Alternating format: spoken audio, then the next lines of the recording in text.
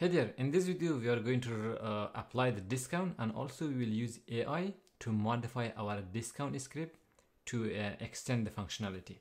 In the previous video we registered our function and everything is working as expected on this store, and the code is working also as expected, so everything is fine except this discount is not doing anything. So we have to write the code for applying volume discount.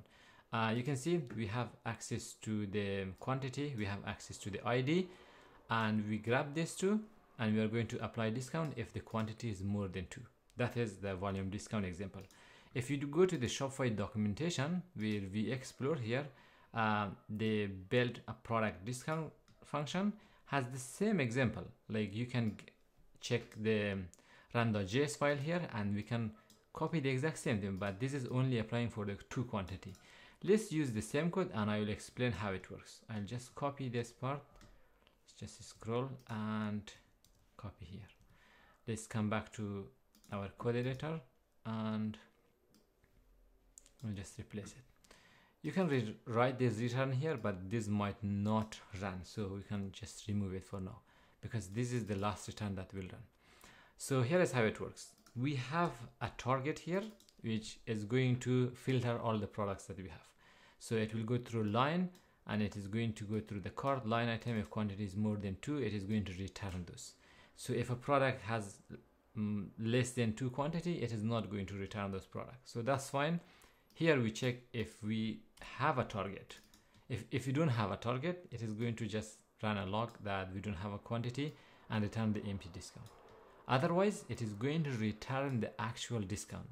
This structure is important. I mentioned this in the previous video as well. You have to return the structure like this. Discount should be an array, and this array should have a target. It could, like, you could have different discounts, okay, for different products. This is something that Shopify did very well here. It should be an array. It can be multiple objects of different targets. For now, we have this target and the value is going to be 10%. And this one is the value. You can also have a message for this. We will discuss the message. For now, let's just put this one and see how it works. Discount strategy, we have a dedicated video for this one and how it works with a practical example. For now, all you have to do is just put it as a first. Let's save this and see how it works. For now, the function was pushed, no error. Let's go back to our online store. In here, I'm going to update the quantity. Now we have 2 volume discount from app. This is the title that is the title of the message. But the reality is this should not be this one. We want to apply a custom discount. For this example, we didn't put any message. That's why it shows like this. If I go back to the example that we have, the example app, they don't have probably in here. But where do you find this discount object and what value you can pass to this one? Again, I'll go back to the example reference that I showed you in the product discount API. In here, if I scroll down, we have the result here, function run result. In here, we have the array for the discounts. If I open this is what we have. We have a value, we have target, and we have a message, which is a string. So I'll come back to my code and above the target, I am going to write a message and the value of the message could be anything. I will say 10% volume discount. This could be dynamic value. For now, I'll just put it like this. I'll save it. It should be the new message if I update my cart. Let's come here, increase the quantity, 10% volume discount. And this structure is how we structure it here. Cool, everything works fine here except this is applying the discount if the quantity is more than 2. Volume discount normally works if someone apply 3, they will get more discount. So how do we do this? Again, this part is completely optional. These conditions are completely up to you and your function will be different. We are just working through the example of how volume discount works and what you are going to return. Now I'm going to use AI to modify my code and see if this is successfully doing it or not. Also, how you write the prompt. Again, I'm using Z editor. It is very fast, but if you select everything and press Ctrl Enter, it will open the inline context editor. Here you will ask it to do something. It is going to modify your code. This is very nice, and I'm going to write my prompt here to update my code. I have not done this before. Even before recording this video, I haven't done this. So let's see how it works. This is how I normally write a prompt. Okay, here is my volume discount code for Shopify store. Please update the code to handle more volume discounts. For example, if user add 3 products, they will get 15% discount with updated message. You should write as much details as you need for this to make the adjustment.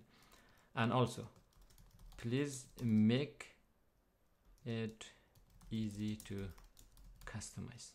That is also important. I want this to, like, I'm imagining how it should be. It should put everything in an array, so I can modify the array and it should work as expected. For example, if someone add 2, they will get 10%. If someone add 3, they will get 15%. In the future, I don't want to go to the code and update everything.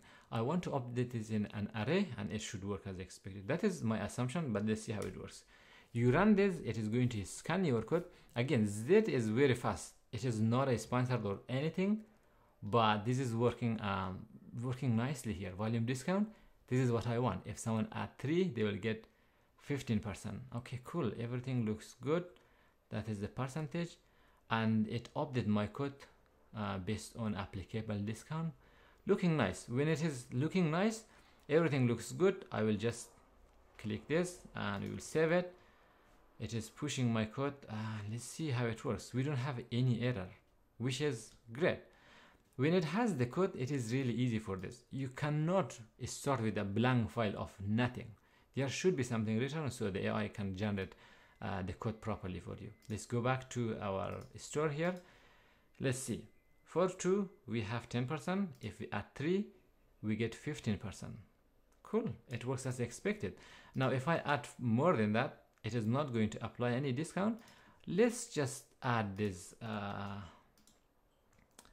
Okay, how I used to duplicate my file. This is something new I have to learn. Okay, cool, I found it. If someone add 4 quantity, they are going to get 20% discount. So let's see. Okay, cool, 20% volume discount. Everything works as expected. I don't have to put the other 0. It should work, I think. Let's see. 3, 15%. 4 will get 20% discount, and it is applying as expected. You can see how easily we can use AI. Now, this configuration should not be written in the code. It should come from the configuration that we have here. We just removed it, I think. Yeah, we removed it, but I'll show you how you can store it in the meta file and then bring it back. But this is how you can use AI to extend your code and make it work as expected. Everything is looking clean and nice, and that's it. I hope this video has been informative. Thank you for watching, and I will see you in the next video.